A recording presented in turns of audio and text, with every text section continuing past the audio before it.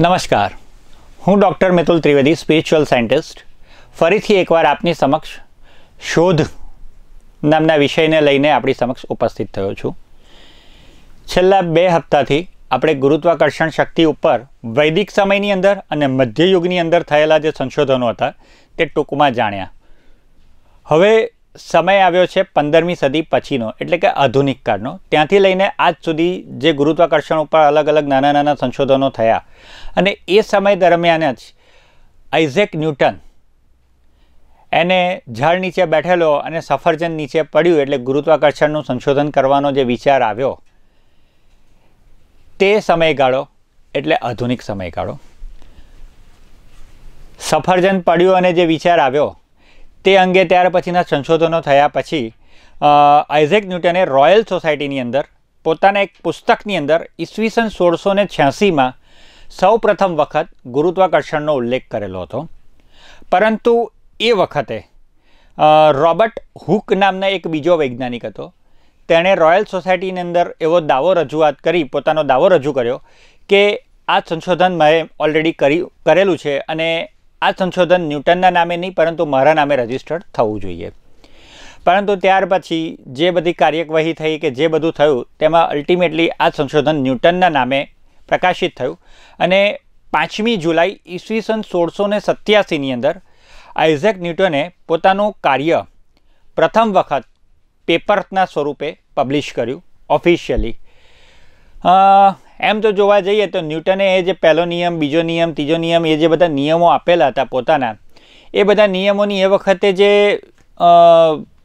Probability કે સંભાવનાઓ જે રજૂ કરેલી હતી, એમ જોવા જઈએ તો એ સંભાવનાને સાબિત થતાં સંશોધન થયાના 111 વર્ષ પછી, અથવા તો એમ કહીએ તો ચાલે કે ન્યૂટનના મૃત્યુ પછી 71 વર્ષ પછી સૌ પ્રથમ વખત ઈસવીસન 1798માં બ્રિટિશ વૈજ્ઞાનિકોએ એવું સાબિત કર્યું કે આ જે સંશોધન છે તે અંશતઃ સાચું છે.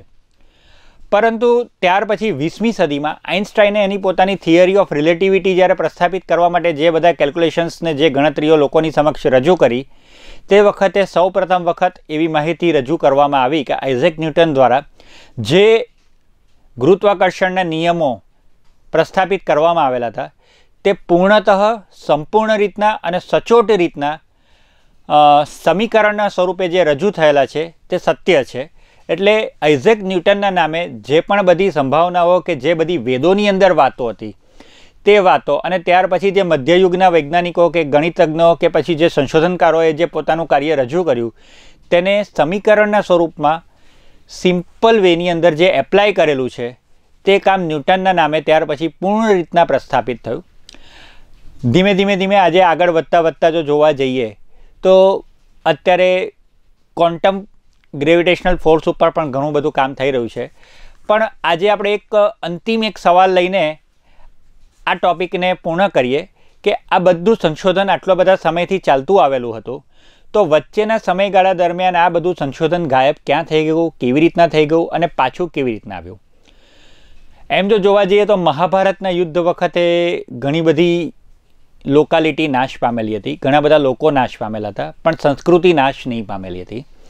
સંસ્કૃતિનો નાશ ત્યાર પછી 150 વર્ષ પછી દશરાજ યુદ્ધ થયું. એટલે 10 રાજાઓની સાથે બીજા એક રાજા, વિરોધ પક્ષના એક રાજા હતા દિવોદાસના પુત્ર, તેમનું જ્યારે યુદ્ધ થયું તે વખતે કલ્ચરની સાથે સંસ્કૃતિનો પણ નાશ થયો.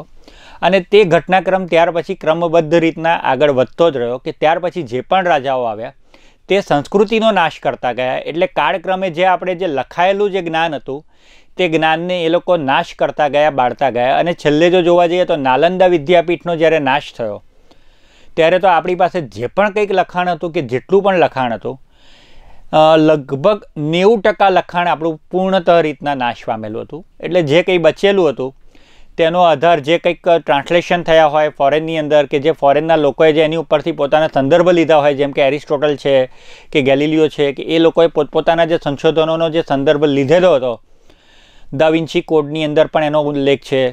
તિબેટિયન આર્કાઇવ્સની અંદર પણ આવા ઘણા બધા સંશોધનો આપણી પાસે સંગ્રહાયેલા છે. શ્રીલંકાના ગવર્મેન્ટે પણ જે બૌદ્ધ સાધુઓ પાસે જે બધા પુસ્તકો અહીંયાથી તિબેટ નાસિકથી કે કદાચ નાલંદામાંથી જે ગયેલા હતા તેને પણ સાચવેલા છે, તેમાંથી પણ આવી બધી માહિતી પ્રાપ્ત થાય છે. અશોકના શિલાલેખોમાંથી જે માહિતી પ્રાપ્ત થાય છે એ ક્યાંક ને ક્યાંક જે લખાયેલા હતા તેની ફરીથી પુનરુત્થાન કરીને આ સંશોધનો આપણે આગળ વધાર્યા અને આવા જ સંશોધનો આપણે અલગ અલગ બીજા બધા કાર્યોની અંદર વધારતા ગયા છે. ગુરુત્વાકર્ષણનો આજે આ એપિસોડ 3 ભાગની અંદર આપણે અહીંયા પૂર્ણ કરીએ છીએ. આશા રાખીએ છીએ કે તમને પસંદ પડ્યો હશે. હવે પછીના એપિસોડની અંદર આપણે આવા જ મજેદાર કિસ્સાઓ, મજેદાર કહાનીઓ અને મજેદાર મુસાફરી દરેક સંશોધનોની કરતા રહીશું. આભાર.